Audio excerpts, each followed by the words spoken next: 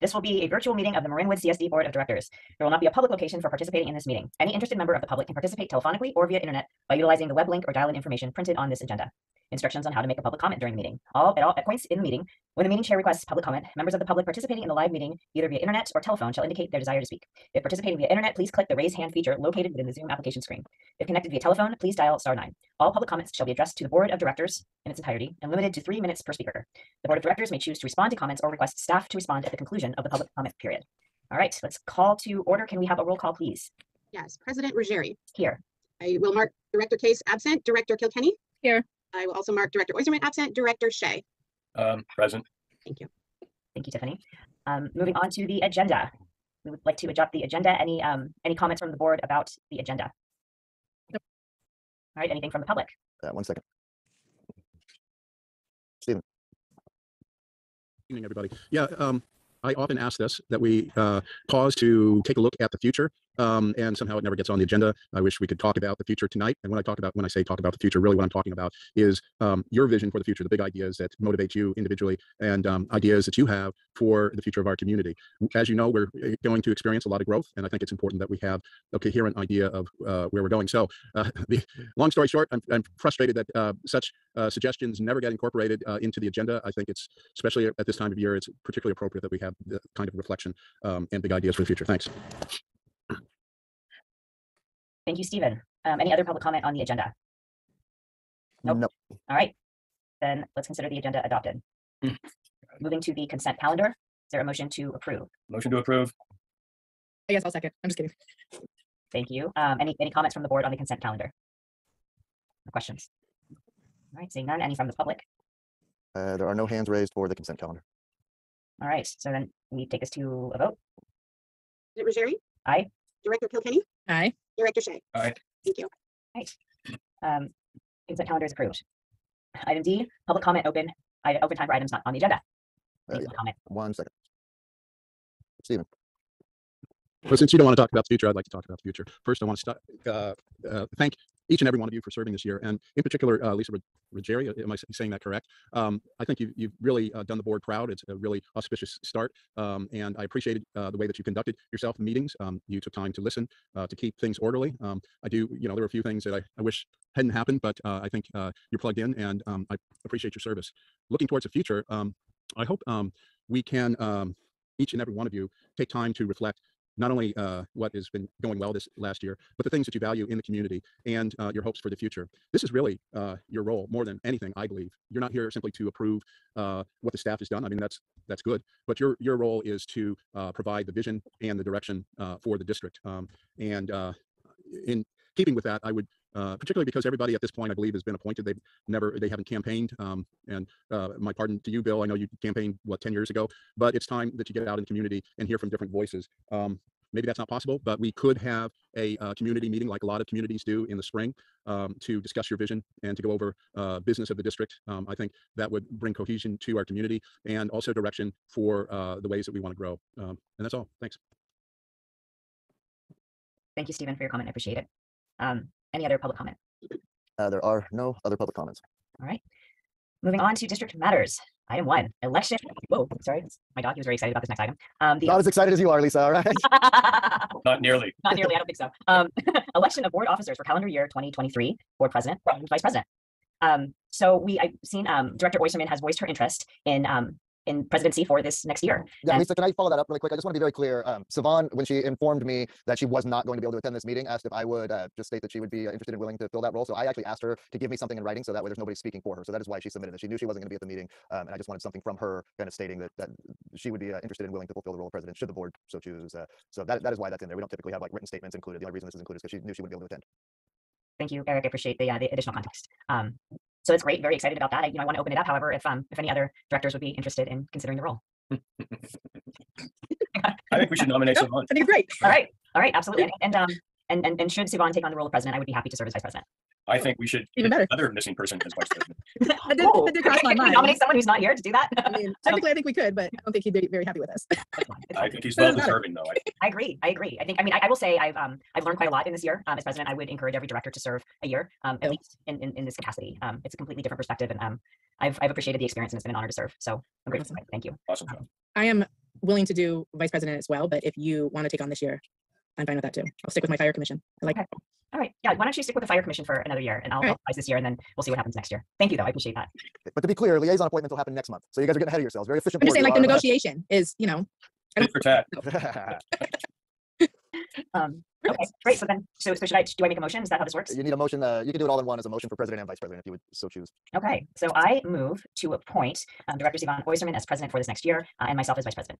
I'll second. Any comments from the board? I think you're all well deserving. Oh, thank you so much. Any comments from the public? Sure. 1 second, please. Stephen.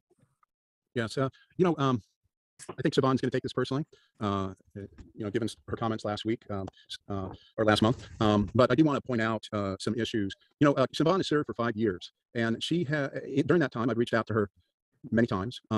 I've written her, I've called her, and I've never received a response. Now I know that's not true with everybody. Maybe she particularly doesn't like me, but like or hate me, the job entails service to the community, and I do think that it is your obligation, right or wrong, you know, to engage with the public, so you have a complete understanding of what issues are of concern in the community. She's isolated herself, and for that reason, plus the way that she interacts online, that she waits till I make a comment and then she argues and I can't respond to her comments or misrepresentations. I don't really feel that dialogue moves forward with Siobhan. I'm hopeful that she's learned in the past and hope from her past mistakes. And I hope if she listens to this, she takes my comments to heart. We do have a lot of issues in the community. This is not a popularity contest. This is service.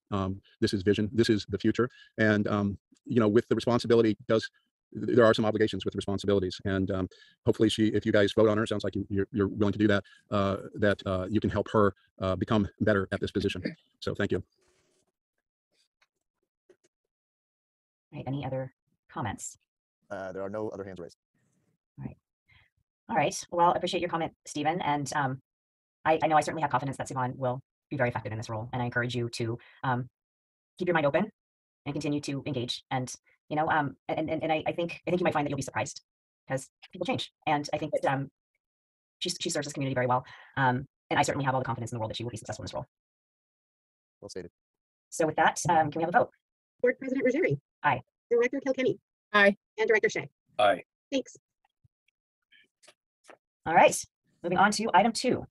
The approval of the authorization expenditure to become a participating agency of the CalOps system for public agency personnel recruitment and employment application processing. Yep, this one's mine, so if you don't mind. I tried to give a decent staff report leading into this, as well as the website, so that you can go and use it. CalOps is, you know, for a very simple way to put it, is a job board, although it does a lot more, and it is specific to public agencies. It was developed by the city of Foster City for specific use by various public agencies. They are beyond just being a place where you can post job sites. It actually is a place where you can kind of process and sort through applications. It handles the entire application process. They're filed, they're put in there. Everything is kind of put into, for each posting, it organizes it by that. There are several member agencies just right here in Marin County who use it. I know a lot of our staff are very familiar with this platform as well. It's an initial investment and fairly significant one, but it is certainly developing into kind of the premier job placement, job search site for people looking to work in the public sector. I know the city of Santa Fe uses it and has used it for a while. So if Chief White has any personal experience or wants to speak to it, I would certainly invite him to. We're just kind of finding ourselves in, you know, even more competitive hiring landscape out there, not only just for fire, which, you know, we've got 2 positions we're going to be filling here as quickly as possible. We have an open rec position. We've, you know, lately had to fill up a full-time park maintenance position. I know Robin, our assistant rec director, you know, certainly wants to look into it and use it even for, you know, some of her seasonal positions and school year type positions. So I think I can speak for the whole staff when I say that I think it's a worthy investment for us to make. As a small agency, we don't have a HR professional, and you know, the application process is time consuming. This is a tool that will certainly help us to kind of get through this. Not to mention all of the application materials on this website have already been legally vetted through the city of Foster City and their legal counsel. So I highly encourage and recommend that this is something that we do go for. I had a question come up that I'm still kind of waiting on an answer for, on if, you know, through this they can help us kind of advertise through other mediums, open positions. So I don't have that answer yet. But again, I know, you know, when people come on here, they build profiles. It's, you know, it's kind of, I don't want to compare it to like a social media, but it is, you know, more of where, you know, people are building their profile a little bit like a LinkedIn, and their profiles can automatically be suggested to us as potential people, so on and so forth. So I recognize it's especially that initial outlay, setup fees are relatively significant, which is why it is actually on the board report here, because this isn't something that we had budgeted for, but we can certainly budget for moving forward just with the annual fees. But I would suggest that I think we could use every competitive advantage we can get, and I think we're at a disadvantage if we don't start participating in this platform for our hiring and employment recruitment needs. Good evening, everyone. I'd just like to piggyback briefly on what Eric shared. I don't have a lot of direct interaction with CalOps myself, but in speaking with my staff here in Santa Fe, it seems that this is a very useful tool for them when it comes to assessing candidates and getting a look early on at the types of candidates who apply for positions and getting a sense of the numbers of candidates that may be qualified and those that may not be, as an example. And so, as Eric alluded to, this is a very competitive environment, especially in public safety now. And any advantages you can use in the way of tools or resources that can help position you to attract candidates and sort through those candidates that may not really deserve your time and attention. This certainly serves that purpose and helps to actually do some of the work that needs to be done from an HR standpoint. And so while it's kind of pricey on the front end, I think long term the benefit will start to reveal itself over time. So it looks like multiple agencies are seeing value in this tool and are looking to get on board with what Foster City had done to become innovative and try to make sure they were using something that was going to serve their needs as well. So just wanted to piggyback on that. Thanks, Chief. Thank you, Chief. Anything else from the board? Nothing. Seeing none. I mean, I'll say, this type of area is, I don't have a lot of areas of expertise when it comes to these board meetings, but this is my jam. Job boards, I know. And I got a chance to look into CalOps. I hadn't heard of it before. I've never recruited in the public sector before. And it's a very, very cool and very functional tool. And I think it would be good to kind of know if like Eric said, there's a question about whether it can be an aggregator to post externally. But I think that if this is something that's also well known to the community of people that would be interested in these roles, and it can be used for multiple roles at all levels, from my perspective, it appears to be a worthy investment. Anything from the public? Yeah, 1 second. Stephen. Excuse me. So how many positions do we have that are specialist positions that would be unique to government workers? Public safety for sure, the firefighters, but what about the people in the office? I guess rec staff might be, but the business side, these are generalized skills. When Eric was hired, we hired a headhunter, and he fielded a lot of candidates, and we ended up hiring Eric, who did not have the initial criteria for the position. I just think that while this might be a useful tool, I think it's of limited use to our small district. And I also see the value of putting out our job applicants to people outside of government, so we get a different perspective on our operations. Too often, government is not innovative. They're not doing the cutting edge stuff that you would see in the private sector. I think if someone's looking to get into the government sector, I think the very first place that you would look is the generalized job boards. And so I actually don't think this is. I think this is a very expensive tool that we would use for very few employees, and it might just limit our who we are looking for, who we hire from, the pool that we hire from. Is that it, Stephen? Yep. Any response to public comment or any additional public comment? There are no other hands raised, and I'll just choose not to respond. Okay, sounds good. We'll make a motion to approve. So All right, thank you. And I think we're ready for a vote.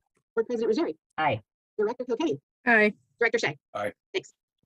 thank you. Thank you all. of course. Yeah, I'm excited for this tool and kind of to see more about its functionality. So this is good stuff, I think. Yeah, we're all excited for it too, to say the good. least. Yeah, good. Moving on to the district manager report. Sure. A few items here in the report. I'll just kind of start with the maintenance facility. And even though I didn't mention it in here, I assume you all kind of saw some of the pictures that were taken last week of the exterior of the building. It's coming along really nice. I'm happy to let you know that all permit holds have now been released. We have a final inspection scheduled for this week. I don't anticipate any further complications with that. And I think we'll have this thing closed out by the end of the week with the permit fully done. So from there, park guys will start moving everything in as their other work schedules allow. And as they are kind of doing that, once some of the bigger items are kind of moved and set in place, I'm kind of leaving it to Luke and his crew to decide the most opportune time to start getting some of that fencing down around the facility, recognizing that, through the moving process, there might be kind of some stuff kept outside while we figure out where exactly it to go. So if they need the space without the worry of intrusions or people coming through there, but otherwise that fencing will be down soon as well. Certainly wanted to acknowledge, Luke and the park guys and Carolyn for that matter, who were all out there taking on all of the landscaping that you see in the pictures, planting plants, going with the ground cover and the weed barriers and just getting the whole area looking really nice. I think it looks great. It certainly has a much more of a park-like feel, especially if you look at some of these pictures. I should have pointed out that one picnic table that's pictured, that's one of two that's been placed out there along this new walkway that's been put in. And if you look at these in color on your computer, they certainly pop a lot better than the black and whites that I printed for you. But they are, it's a really nice building. I think it came out really well. We're certainly excited to be able to move into it and start using it. Otherwise, kind of moving on here. Yep, I admittedly completely lost track of the need for commission appointments. So that process is slightly delayed, but it is still taking place. There's been announcements put out on social media as well as on our website. Hopeful to get some interested people in these, and then anybody who does respond will be presented at the January board meeting. I apologize for the oversight, but I do recognize that with the schedule in place, it still allows plenty of time for public to look into this possibility, and it still puts them on the commissions and seated for the same meeting they would have been otherwise. But again, I do apologize for the oversight. Hopefully, we'll be presenting you all with some potential appointment candidates at your next meeting. At the horseshoe pits, I know the board is aware of this. The district has received some complaints from local residents concerning activity at the horseshoe pits. I personally met with them last week or the week before possibly for a little over an hour. And then last evening, we actually had a meeting with some members who regularly frequent the horseshoe pits and kind of explained to them what the concerns were that were presented to us, as well as our own concerns. They were very receptive and understanding of what this was. I am hopeful that this situation can be resolved moving forward in a way that is fair and just to the entire community. I am optimistic that we can get there for that. And then other item of note, this Sunday, weather looks like it should be good. I did get confirmation from the North Pole. Santa Claus will be in town for his annual tour of Marinwood, Lucas Valley. It's a big, long, full day, but we're looking forward to it. So social media posts on that have also gone out. The tour will start right around 9 a.m. and it's going to go through northern Marinwood first this year, kind of through the wood streets there and then over to the Stones. Santa's got to eat, so we'll take a little break for lunch midday and then push through Lucas Valley and Lucas Valley Estates in the afternoon. Questions?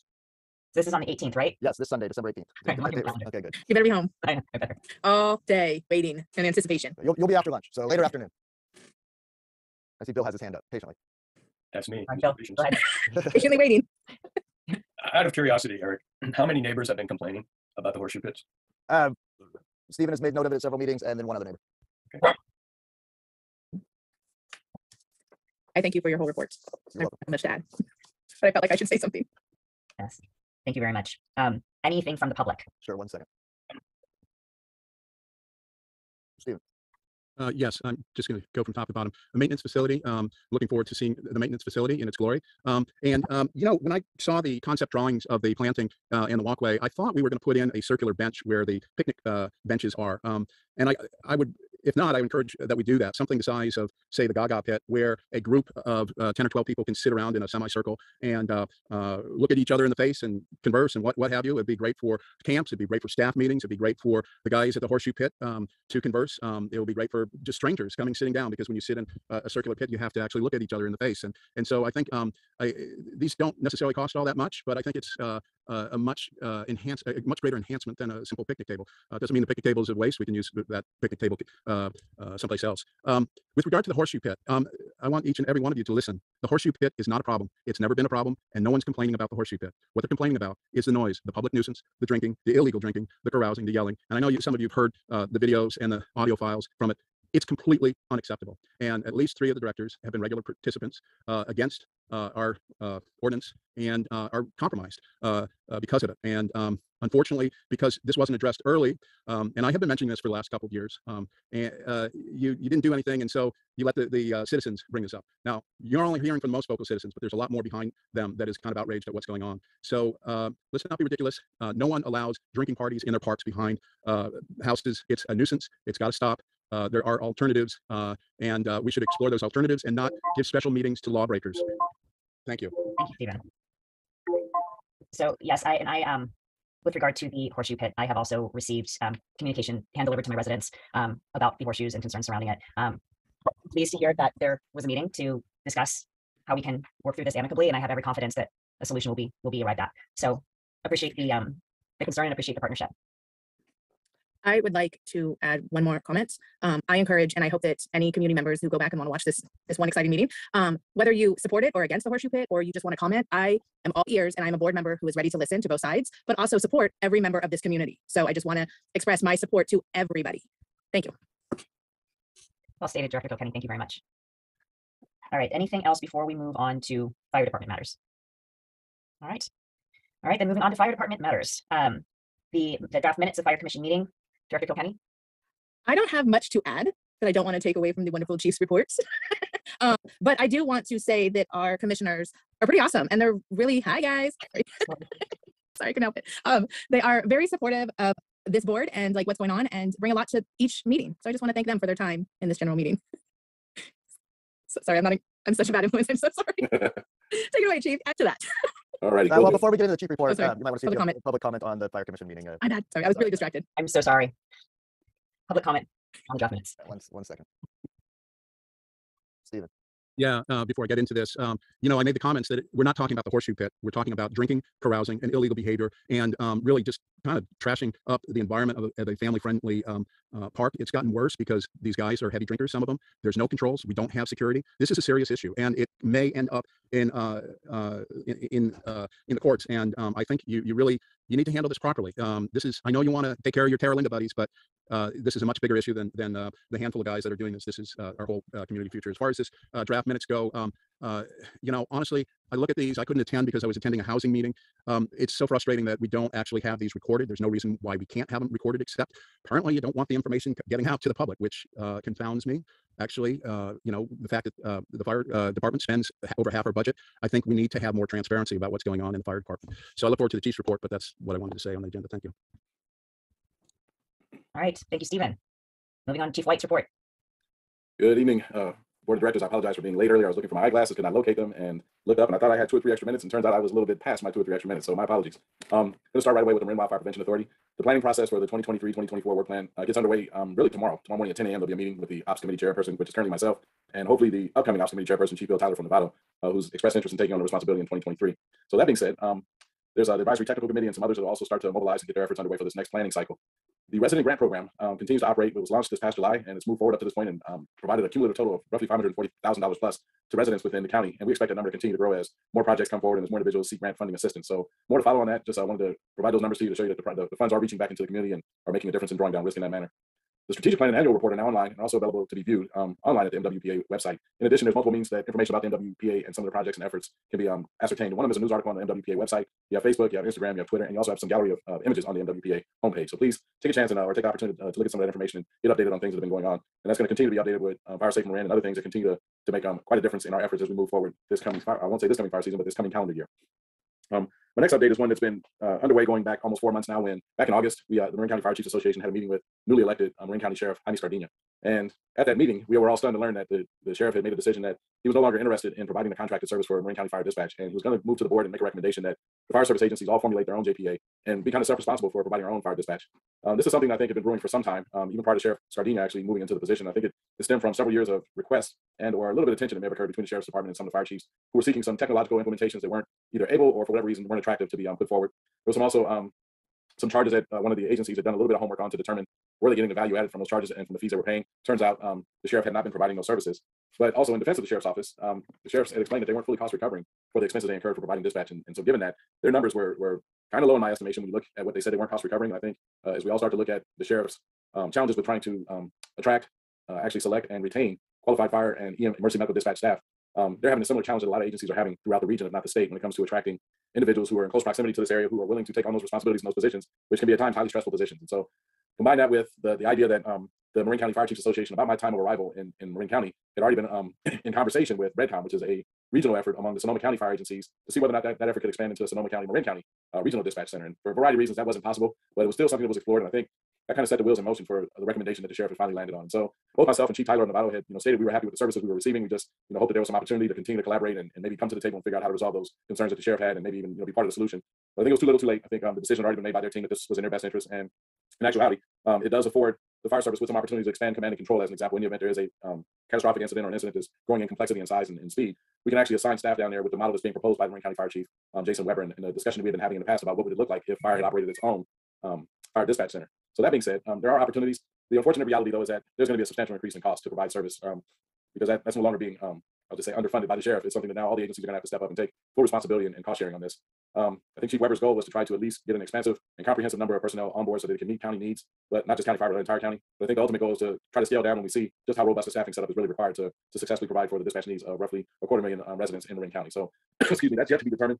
We still have ongoing meetings right now. I reached out to Chief Spiller in doing my due diligence as the larger agencies of San Rafael and Marinwood combined, having a great deal of the interest or financial costing at stake to just try to figure out what would it cost if we were to try to provide dispatch services, say, through the police department in San Rafael, as opposed to going with the contract for services or the JPA agreement, which has been proposed. And so, again, as I stated, multiple agencies are having challenges, and Chief Spiller of the San Rafael Police Department indicated they're having a similar dynamic there. And it just seemed ultimately, after engaging with the information technology staff at San Rafael, that the cost will be significantly higher to try to operate our own dispatch center. That's a last resort thing. I think it's something we still need to explore and get our minds and our understanding around costing and our actual needs on how to launch something like this. If, say, for instance, 5 years from now, Marin County Fire decides that they no longer want to provide fire dispatch services to the county, now we're left to scramble at that point to figure out what we're going to be able to do for ourselves in Marinwood and maybe some of the other agencies that may look to receive service from us. Because I've already received a couple of inquiries from some of the agencies about whether San Rafael is going to look to stand up their own, and if so, what would that look like?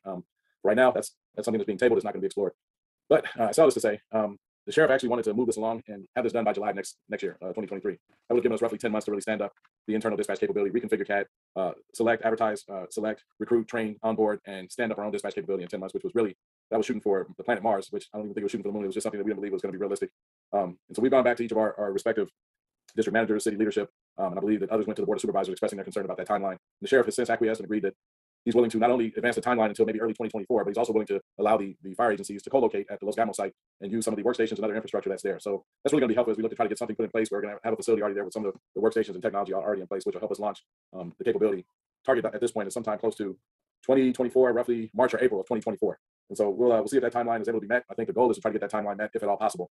Looks like my daughter may be bringing my glasses to me. I don't know that I'm going to really need them at this point. I'm trying to go more on memory than I'm trying to read. But so with that, we'll move forward to the Fire Foundry and the fact that there are now up to 14 total properties that have been provided with assistance for removing different species and different hazardous species that we'd like to make sure are actually removed from properties to ensure safety and slow down the ability for rapid fire spread. I think there's a couple other projects. I've yet to be briefed by my staff about what those projects entail right now, because there are some questions about some outstanding and incomplete work at this point. And I hope to have more information about that in our next report. What I will move to is COVID. Yours truly got COVID the day after Thanksgiving. And I thought I was impervious to it because I'd gone nearly 30 months without having contracted COVID, or even longer than that, actually. And was a little frustrated given that I had been vaccinated twice, boosted 3 times, and thought I was doing my due diligence. But clearly, the scientists know more than I do. They had said that this next wave of COVID was probably far more infectious than the previous waves. But I'm just grateful that it wasn't as severe as what I've heard and seen other people experience with COVID symptoms. And so I'm going to attribute that to good fortune and the fact that I had been boosted and vaccinated. Or maybe perhaps I got one of the variants that is just not going to be that kind of severe outcomes and signs and symptoms. A little bit of fever, definitely some apathy and a malaise, but nothing that was really respiratory difficulty or anything of that nature. I think what you're hearing in my voice right now actually came from a recent trip I just took where I may have been exposed to some other flu or cold symptoms out there. So my immunity must be low for me to be able to get a second something within about a 2 weeks period. So that's pretty frustrating also. So, but unfortunately, it's not RSV as far as I know, or some of the other things that are out here attacking people left and right. I got to tell you, the San Rafael Administrative Public Safety Center and Fire Department Administrative Offices, it seems like something's rotating there because people that don't ever take off sick are now off sick. There's somebody off with pneumonia. There's somebody who's, I don't believe, has taken a day of sick leave since I arrived nearly 3 years ago, and he's out of the office right now. It's just been a avalanche of illness. And so I would encourage everyone, much like Dr. Peter Chen Hong, the professor of medicine at UCSF, folks need to continue to mask and do everything we can to adhere to those things that was working, going back to well before Omicron became a problem. This is about the time of year where Omicron was a problem this time last year. And I'm not sure what the numbers are at the time of this report. I just saw that there was an upward trend. And Los Angeles County, as an example, was looking at going back to mask mandates because there was just so many people starting to contract COVID and become hospitalized. Those rates were climbing quickly. And so I don't know where they stand right now. I haven't kept track of this past week and a half. But given the increase in hospitalizations and the number of folks that are coming down with COVID, I don't think we're quite out of the woods yet. But we'll see, because we already projected wintertime was going to be an increase. The question is it going to be a sustained increase, or whether it's going to be something that just kind of is in passing, based on the fact that we have a waning interest in vaccination and or boosting, and we probably have what the scientists believe is increased immunity by virtue of so many who have been vaccinated and now so many who've actually tested positive. Is this just something we're going to be required to live with moving forward? And so time will tell. Can't really say with certainty, but still frustrated that we're going into 2023 and COVID is still a factor in our lives. So hope that won't continue to be the case. And I hope this time next year I won't be reporting on that being a reality heading into 2024, but who knows? We'll see. I think I've done enough on COVID. There was an airlift that occurred on October 22nd. Our crews, with the assistance of the Sonoma County Sheriff's Office helicopter unit, treated and transported an injured cyclist who was in an open space in Marinwood. They didn't really fly very far, but they were on a pretty steep hillside. It was going to be difficult to move that patient. So that was the quickest and safest way to evacuate the patient. And then they later used ground transportation from the Marinwood market area to actually take the individual to the hospital. And so I said this last week, and I'm amazed at how many times our Sonoma County Sheriff's Partner aerial units get out and really help out with down bicyclists or down runners or others who find themselves in a compromised situation. It's just great to have a helicopter unit that you don't have to wait 30 or 40 minutes. They can get on scene relatively quickly and really make a difference in trying to address someone's pain, discomfort, and or trauma. Obituary. Unfortunately, I'm not sure how many of you are familiar with this individual. I know at least one or two of the commissioners were. A retired Captain Jerry Thrasher recently passed on. Captain Thrasher joined the fire service as a volunteer in 1972 at Station 17 in Kentfield. And he was hired with the Marinwood Fire Department in 1974 and served for 30 years in the department. He served in the ranks of captain and also as a training officer, and was a beloved mentor and someone who really demonstrated a care and concern and passion for many that he helped either join the Marinwood Fire Department or other agencies. And so he served also as a shop steward and labor negotiator. So he's actively involved in all aspects that he could be involved in. Unfortunately, it's believed that he may have had a recent diagnosis with brain cancer. And so that's a tough thing. I know that there's another individual right now named Paul Crimmins who's afflicted with the same thing from the San Rafael Fire Department. And he's had a battle since well before my arrival in San Rafael and Marinwood, and he's still battling. But this speaks to the risk and the certain things that you're exposed to sometimes on the job that you really can't foresee, and it becomes a problem. And so just for Jerry, I speak about the retirement bell curve, where you spend 30 years working and you're hopeful to get 30 years of retirement so that you make that full bell loop. He didn't quite get there. He got almost 2/3 of the way, which is still pretty good. I've known others who didn't quite, even reach 5 years with brain cancer. So our thoughts go out and our prayers go out to Captain Thrasher. And as we did at the last meeting with the fire commissioners, I would ask that we go ahead, as I believe it was Mr. Farrak who asked, that we just really take a 5 or 10 second moment of silence to acknowledge the loss of Captain Jerry Thrasher to cancer. So if we could do that just now, please.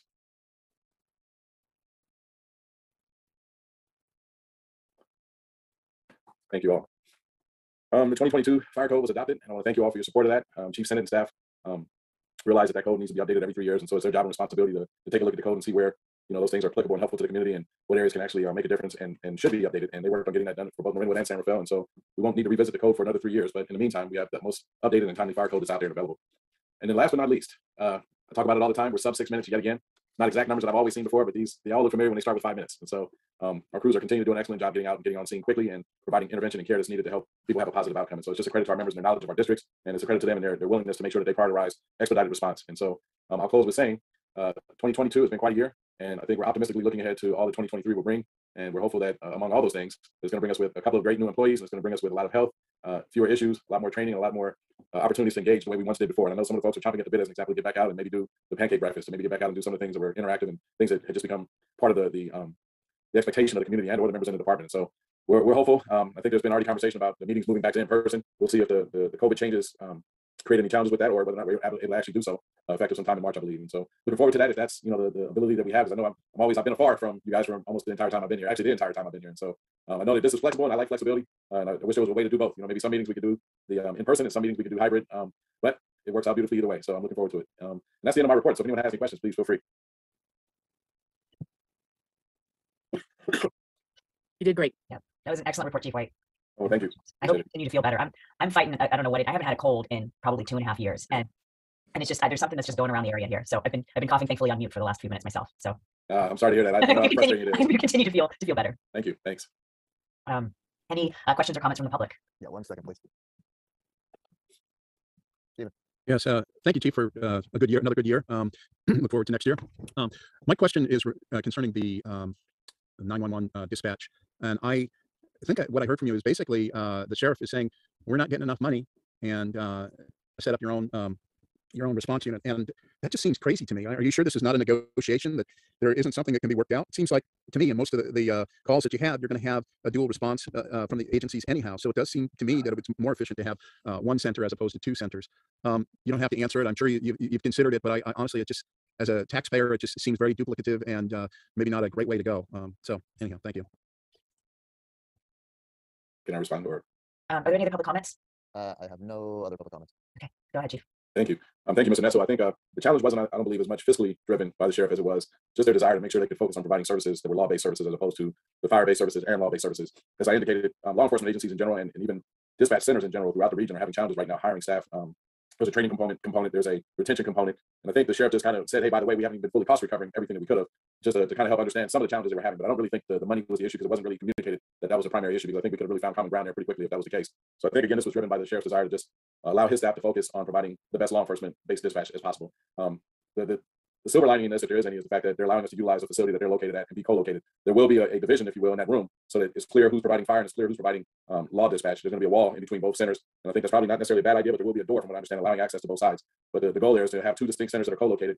There's a computer-aided dispatch reconfiguration that needs to happen that's central to what fire departments want to do that necessarily law enforcement may not need for their needs. And so this is an opportunity. The great thing about this is it looks like all of the agencies within the county will come in under this one agreement with Marin County Fire Department, who's stepping up to actually provide that service in the absence of the Sheriff's Department no longer providing the service. So I think there is an opportunity here, and we'll be able to see over time if this is something that can function optimally for all the fire agencies in the county as opposed to doing the joint law and fire dispatch. I gotta be honest, I don't see very many communities doing joint law and fire dispatch anywhere. It's usually separate and distinct, and I think there's been a long-standing history of wanting to keep those things separate and distinct. And so when the sheriff agreed to take these on some years back, I think there was a lot of relief provided, I know, especially to San Rafael. But outside of that, I don't think it was just really a dollar situation per se. I think it was a operational thing more than anything. Thank you, Chief. Anything else? All right. Well, thank you, Chief, again for your report. Good to see you. Hope you feel better. Happy holidays. Happy holidays. Thank you all. Happy holidays to you as well. We'll see you in 2023. Take Merry care. Christmas. Same to you. Thank you much. Take Thanks, care. Chief. Thanks, Thank Chief. you. All right, then let's move on to Park and Recreation matters. Draft minutes, Park and Rec. Director Case was at the meeting, but he's not here. I can give you some brief highlights, or you can just refer to the minutes, whichever the board would choose is fine with me. I'm okay to refer to the minutes. Would anyone else? I actually listened to it, but I was a committee, or not a commissioner, but I'll refer to the minutes. Director I'm good. Okay. Public? Yeah, 1 second. Stephen. Yeah, I just want to point out that Chris's and Ian's suggestion of a park bench and a picnic table as a test was really received well from all the commissioners. And I posted that news on Nextdoor and just asked people to respond. What do you think of it? And I got swamped with gushing support of the idea. People really love the idea of a view bench. So this is going to be, I think, a very positive addition. And we need to thank Ian and Chris for making that happen. I guess I don't know. Do you vote on it? It was pretty much decided on the commission level that we try it out, but I don't know if the board actually has to vote on it. So that was very popular. Actually, a couple days ago, I suggested, hey, wouldn't it be cool to have a similar friendship bench that I described should be near the horseshoe pit? And people really like that idea too. The idea that there would be a destination where you could sit and have a lunch and talk with your friends and look at the view. And I think that was very positive. People could have memorials or birthday parties, whatever they do, but it would be just kind of a nice place to absorb the beauty of our valley. And that also received a lot of very positive messages on Nextdoor. So anyhow, I want to commend the effort for the park bench, and you need to talk to them about it, but it's obviously a very positive thing, and I hope that you support it and get it installed so we can test out whether it works well. Thanks. Thank you, Stephen. I'm too excited to see more about the park bench. It sounds awesome. All right, moving on to approval of item 2, the Miller Creek Trail Initiative, amendment to Oakview subdivision agreement regarding financial contribution to be received by district from developer of senior living center. Yeah, I want to make clear on this one. Thank you, Lisa. The sole issue right now that we're looking at is this agreement. That's why I led off with that in my staff report. This is not in any way continuing to push the project forward or anything of that nature. It does not commit the district to the Creek Trail project. There's actually still a lot of research and other items to go before we can continue to move forward on that. But what it does do is memorialize the arrangement and the agreement between the developer of the senior center and the district in terms of their role, and in this case, a financial contribution towards the construction of this trail that originally was kind of stated back in 2006. So the agreement that is in front of you today does that. It certainly has gone through our legal counsel process in terms of drafting it. It will be recorded against the properties if approved and once executed. The developers are comfortable with this. They are ready to move forward and kind of put this behind them as well. So I would just say if there's kind of any questions, it's the exact same as was presented last month, with the one change being that if the road and the bridge are not constructed by December 31st, which would then allow us to move forward on constructing the trail, we can, the district reserves the right to revisit the total cost on this project from a cost estimate standpoint. Yes. Right, do I hear a motion to approve? Motion to approve. I will second it, just because you made it crystal clear. Any comments or questions? Seeing none, is there anything from the public? Sure, 1 second. Steven. Yeah, you ready? Everyone hold their seats. I want to commend Eric for the good job that he's done on this. There was something that we didn't mention, and that was Eric mentioned at the meeting that the Oaks people have an access issue. They don't want to build a huge retaining wall for the road, and I suggested, hey, if they need us to do that, let's maybe give it to them, but maybe we could use it as a negotiation lever for the trail, funding the trail. But it looks like it's happened without that lever. So anyhow, I guess Eric, should be commended for getting this promise a little bit further down the road here. So that's all. So Eric probably should. I would hope that he would inform you on what I'm referencing. I don't want to speak for him, but it has to do with a big retaining wall that they don't want to build, and they would have to use our land as a go through, perhaps. Well, I'm taking a moment of silence there. That was wonderful feedback. Thank you, Stephen. Awesome. Well, on that note, Lisa, this has been brought up at the board in the past, actually quite a while ago, and it was mentioned briefly at the other meeting. One of the things that we have been working with this group on also is the property where they're building their senior facility butts right up against district property. This isn't a pass-through thing or anything like that. Their original plans called for making a very steep slice into the hillside and then supporting that with retaining walls to go along the roadway that does traverse entirely on their property. The civil engineers that they are working with suggested potentially the ability to grade the hillside to a less steep degree, which would eliminate the need for kind of sharp hillside cuts. This is not an impact to the district or this space of land. I've seen their preliminary plans, had them reviewed by an independent civil engineer, sent back a couple comments. They're just not ready for that to be brought to the board. As far as a negotiating tool, I understand what Stephen's saying. I don't know that I fully agree with utilizing that as a negotiating tool towards this. I think the agreement on the trail is a fair and reasonable agreement on a standalone, and they're kind of two entirely separate things. That's just certainly my opinion. And I also think that having this kind of graded down through will actually kind of help the upper part of the property as well. And all of their work would be everything we've discussed. They would be liable for any of this into perpetuity, and that would all be part of the agreement recorded against the property as well on the grading. But more will come from that as they get farther down the line. It's no impact to that property in terms of any sort of a negative impact. And we just asked for some clarifications on some of their original plans that were submitted. So that's where that's at. Thank you for the clarification, Eric. I think we are good to go to a vote. Board President Ruggieri, Aye. Director Kilkenny, Aye. Director Shea. Aye. Thanks. All right, so motion is approved. Recreation and Park Maintenance Activity Reports. Hello, everyone. Thank you, Lisa. So yeah, last Friday, we had our annual holiday event here at the community center. We've been calling the last 2 years Jingle Bell Jazz, basically a holiday live concert and open house. And the event on Friday was great. The house was packed, and we had a really great band playing a bunch of holiday favorites. Really talented jazz combo that's been coming for a lot of years now. And it's been fun. They used to be accompanying our Winterfest event more as kind of background music, and this last 2 years we've done more of a featured concert, and it's really gone well, and it's been a really good time. We were planning on doing a repeat of last year's outdoor concert event, and with the iffy rain forecast, we got a little nervous about that, and decided to play it safe and move the main event indoors. But we kept our patio open with the fire pit and the heat lamps and some tables and activities out there. And thankfully, it didn't rain, and we were able to utilize all that. And we needed the space because the attendance was so high this year that we had basically the whole patio was filled up. The community center was completely filled up with families, and it was a really great time. In our lobby, we had Santa Claus made an appearance, and everyone, I was going to say kids, but it was actually adults too, were able to take photos with Santa all night, and that was a great time. I got my photo with Santa as well, and it was really a really nice time, and we saw just a great turnout from the community, and we're very pleased with how it all went. So our next event will be our winter wine tasting. They'll be coming up in early March, and I'll be announcing details about that in the coming months. Other news on the rec department side. Staff is currently working on preparing for our spring-summer Marinwood review, and with that, all of our spring-summer programs, our camps, our spring adult and youth classes, our special events, and plans for the pool season are all underway. This time of year, we do have our winter break camp running. I guess that's next week, and we have a lot of our summer staff in town, both from the camps and the pool, and we always take advantage of that during the winter time to bring some of our senior staff, supervisor staff in to help us with the planning process, help kind of troubleshoot and workshop some ideas, and that's always a really great time to reconnect with our staff, figure out. We do actually interview people that are applying for more leadership positions this next season, and it's a chance for us to kind of plan with them and get reconnected. So we're looking forward to that, and we've got a lot of good plans in place. Our spring summer Marinwood review is set to come out in mid to late February. So we'll be working on that this next couple months. We are currently, we'll be holding some interviews for our vacant recreation supervisor position next week. We have a handful of candidates that we're excited about, and hopefully we will end up choosing one of them for the position. I'll definitely keep everybody updated with that process as we move forward.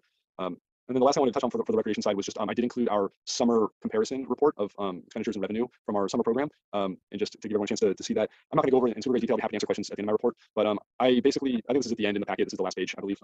And I gave you a 5-year snapshot, 2018 through 2022, and this report includes revenue and expenditure totals for summer camps, aquatic programs, the overall pool season, everything, but it does not include the utility costs. And I gave a 5-year snapshot of this because the last 3 years, I guess, yeah, the last 2021, 2020 were both significantly impacted by the COVID-19 pandemic, when we had to severely limit the number of programs that we were offering and limit the enrollment in those programs. And so it really wasn't apples to apples to look at this year versus last year. And so I wanted to get back to 2019, 2018 were the last 2 years that were more normal. And 2022 definitely represented a return to a normal level of programming and normal enrollment in our programs. And I think the numbers, as you can look at, do represent a return to the kinds of both expenditures and the revenue that we would have been expecting to see had we not fallen into that dip during those 2 years that were affected. So we're very pleased with how the summer turned out. Both the summer camps and the pool did very well, definitely on trend in what we were trying to do. I included a few points of interest. I'm not going to talk through all those. Just one thing that you might notice that changed significantly. We had to change how we operated the pool this last couple of years. During 2020, 2021, we were stuck with limiting things and doing everything by reservation only. We did not have a pool membership option. We weren't taking drop-ins for a lot of those seasons. And so our pool revenue line was including these reservations. Everyone had to like pay to reserve the pool for every time they used it. This year we did away with that. We're back to drop-ins and using punch cards and allowing people to purchase a season membership. And we saw our demand for memberships go back to pre-COVID levels, which we're really pleased about. And not everybody came back this season. Not all of our regulars returned. I think some of our senior lap swimmers are still more comfortable coming back into the public setting and being with a lot of other people. But what we did see was a lot of the people that found us during the pandemic, when a lot of pools were closed, especially all the indoor pools, we actually gained a lot of new users, a lot of people that they couldn't swim at their normal pool found us and then ended up sticking with us and buying a membership this season, which was really cool. So that was a really nice thing to see. And we also did away with some of the other benefits of the membership that had to do with early access to camp enrollment. We no longer offer that as a benefit, and we didn't see a significant decrease in our membership. So that was really encouraging, and we're really pleased with that. And then there's one other point that I wanted to make is just that our summer camp program, even though we have these ever-increasing costs associated with the minimum wage hikes that keep going up every year, we were able to keep our staffing costs down, keep our supply costs down, even with inflation. And so I just want to congratulate Robin Bruton, our assistant recreation director, on running a really efficient program, keeping our camps running really efficiently and counteracting some of those rising costs and continuing to kind of keep us bringing in a higher net revenue. So we're very pleased with how that turned out. And I'll take questions about the summer report at the end if anyone has any other details they were curious about. On the parks maintenance side of my report, we, as Eric mentioned earlier and showed some great photos, the staff did a lot of work landscaping in front of the parks maintenance facility. We did a lot of plantings, added some ground cover and some cool boulders. We actually repurposed those from other areas and stuff we weren't using for the boulders. And it's looking really nice. The 2 picnic tables are looking really good in those areas. And there's been talk about that earlier in the meeting. But yeah, the picnic tables actually do seat like 8 to 10 people, and they're in a circle, and people can definitely look at each other while they're sitting there. I think it's gonna be a really nice spot for people to stop along the path, and they really fit in well with the woodwork of the fence and the eaves of the building. It's really it looks very nice. We're very pleased with how the path and the landscaping turned out. We'll do a little bit more with that as we see how the plants mature and how the area looks once the fencing comes down, the construction fencing comes down. But this first stage of landscaping, we're very pleased with it, and we're excited to unveil it to the public. So we're really looking forward to bringing the fences down. We had a lot of rain this last week, as you all know, and the staff were out monitoring drains in the creek and the roof. And we did add a pile of sand to the parking lot with sandbags for people that were trying to shore up their properties against flooding. Everything seems to be in good condition so far, and we're hoping that there'll be a need for that sand just in terms of getting more rain this season. And then we also were out this week starting to do some erosion control and adding willow plantings in vulnerable areas along the creek bank. So today the staff were out there in knee-deep mud planting willow shoots all morning, and which was very cold, but also an enjoyable time. And we'll be doing a lot more of that this month. I've talked about this before, but December is the magic month when the willow trees, you can plant branches, cut branches from the willows, and they will regenerate. They'll grow roots and turn into brand new trees. And December is the month when the willows work on their root systems instead of their branches. And so we're going to do as much planting in the vulnerable areas of the creek as we can this month, and we'll a little bit into next month, and just do what we can to kind of protect our property and abate the erosion that we see. So that's all I wanted to report on. But please let me know if you have any questions about anything that I talked about or anything else. Thank you. Thank you, Luke. Anything from the board? Yeah, Luke, I just wanted to thank you guys for the Christmas feel. You guys did an outstanding job decorating the facility, and the outside looked great too. I'm just overwhelmed with the pride that I see in your staff. They're doing such a great job. I appreciate it, and no wonder that the turnout was as big as it was. So thank you. Thanks, Bill. Appreciate that. I'm sorry to have missed it. Sorry. 2 questions. Two comments. I do want to thank the maintenance staff for doing the planting, even though I know in the beginning of this, of the approval process and the planning process, they wanted it all covered, but I really appreciate that they stepped up and is participating and helping making it pretty. And then my other question, I noticed, and just by being at the pool for so long, so many years, we don't use, when it says vending, we don't use the vending machine anymore, right? You guys go and, did we ever use an outside company, or did you guys manage that? Yeah, so the vending's been from a few different areas. Like once upon a time, we had a vending machine with snacks in it that we had operated ourselves, and then we had outsourced that to a company that would come in and stock it, and would just pay us a percentage for the permission to be there, with also some of the drink vending machines. And we have slowly phased those out and are pretty much taking all snack and food sales out of the pool internally. And so we're we were not using a vending machine this last couple of years, and we're just selling snacks and drinks at the front counter at the pool, and some ice cream as well. So that's we're no longer using outside contractors for that. I think it's fabulous. Yeah, we make a lot more money off of it too. It totally we don't have to deal with calling the vending machine guy when the snack doesn't fall, and we don't, it's like, sorry. So Yeah. it's been a nice change. Or the Agreed. disappointed 7-year-old when his dollar bill just disappears into the machine with no reward. I mean, as a parent from a swim team kid and be like, can I have an ice cream? I'm like, no, that's for the pool. So even, it happens anytime the pool's open. So it's kind of nice. Yeah, absolutely. And then again, just thank you. I'm just going to, even though I wasn't there, echo just and above and beyond of the whole staff. So please wish them happy holidays, Merry Christmas, whichever one you want. I will pass that along. Thank you. And I was at the Jingle Bell Jazz. It was awesome. Luke, you and your team seriously outdid yourselves. It was incredible. So many people in the community were there. I actually liked having it inside. I think just with the amount of light that was there as compared to when it's outside, if you could all see my little rascals like to run away and run in and say, in this scenario, I was able to see them at all times. And I thought that was really comforting. And I know that, other parents that were there said the same. So it was just a really, it was a wonderful event. So thank you again for putting it together and then for, thinking quickly to kind of change path when you thought rain was coming. And it actually, I think, turned out to be a really, really good solution. So appreciate that. Yeah, thanks. We totally agreed. I think this was our ideal version of the event, moving forward. So I'm glad the rain forced us inside, because we agreed it was better than having to keep everybody in the cold and the dark. So it was a nice kind of best of both worlds for us. Yeah, absolutely. And I have one question. I thought this was really interesting looking at this report on aquatics, and noticing that the wages, just like you mentioned, the minimum wage has been increasing every year. Yet I see when we look at the expenditures for, like, say, and I'm looking at the aquatic section of your report, the wages comparison of almost like 50% was spent on wages in 2022 versus 2019. How was Hubby able to do that?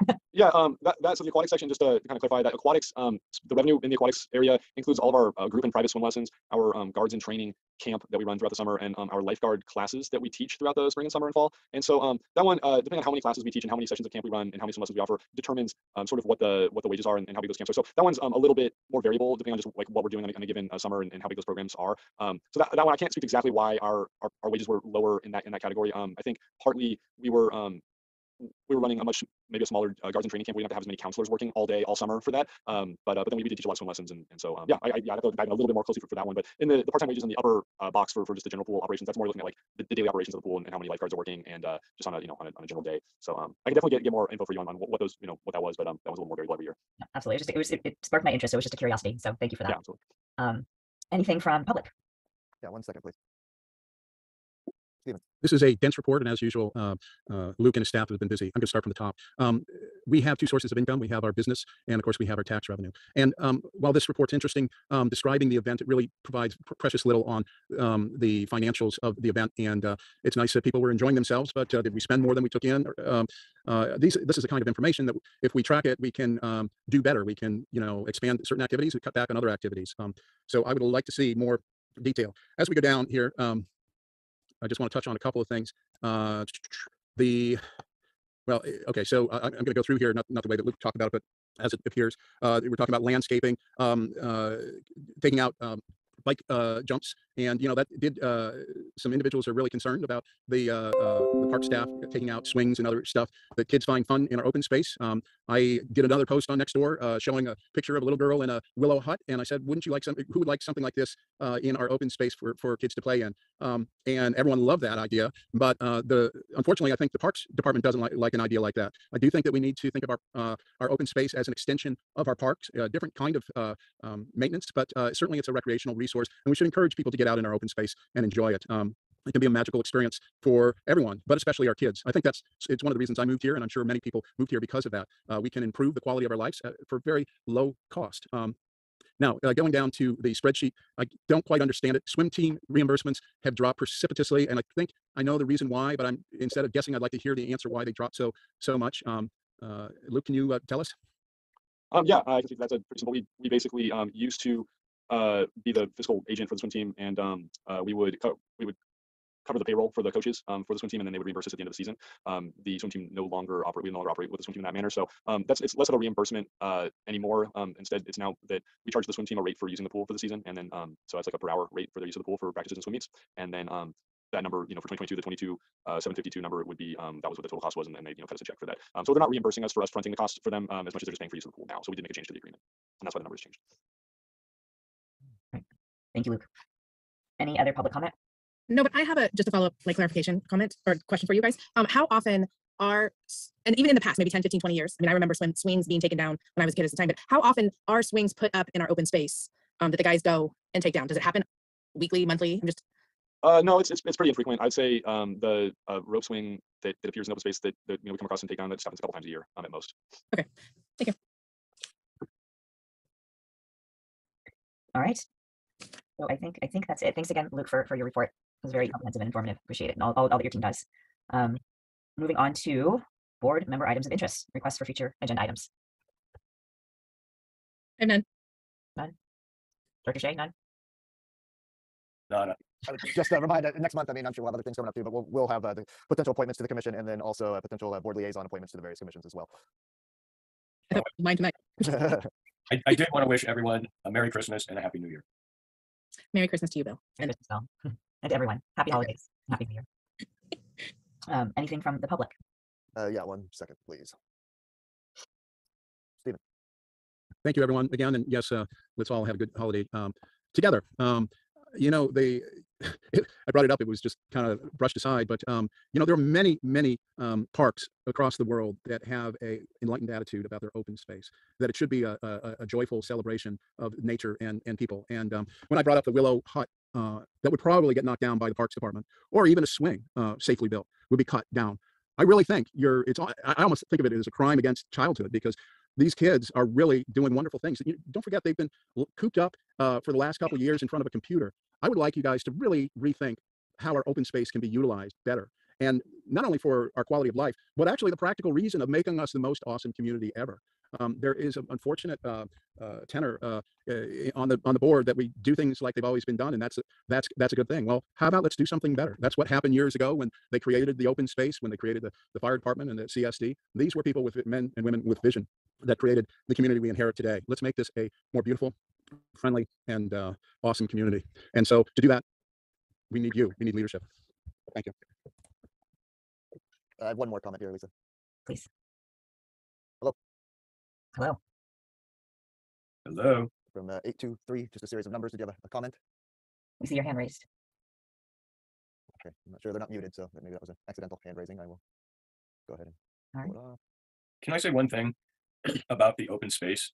It was purchased in the olden days, so no one could build on the hills around us. That's it. They had nothing but empty land, and they wanted to keep it that way. You can play all you want there. There are trails everywhere, goat trails down every hill to every street out in Lucas Valley. I've been on them. I took the kids on them. You can play whatever you want throughout the open space. Use your damn imagination. But it's just open space. Thank you. Thanks, Director Shea. Anything else? Hold on, you have your hand came back up. Let's try this again. 1 second. All right, try again here. How about now? Oh yeah, now we can. Gotcha. Awesome. Thank you. Sorry about that. Thanks, Shay, for that history lesson too. You know, this is Ryan Madden, by the way. I've been a community member for almost 23 years, and one of the reasons was because of this great community, and my wife grew up in the area. And I, you know, being on some of these meetings and hearing what you guys don't do, you know, I kind of want to do 180 and thank you for everything that you do.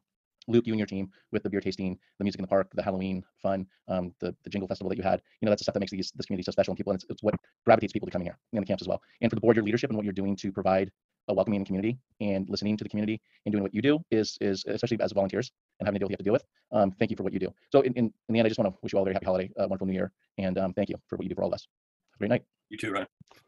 Thank you, Ryan. That was wonderful to hear. Please come back to our meeting.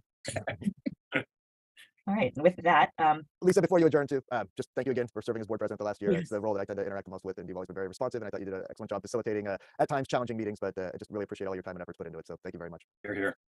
Here, as Bill would say. well, it was definitely, as I mentioned, it was definitely an honor.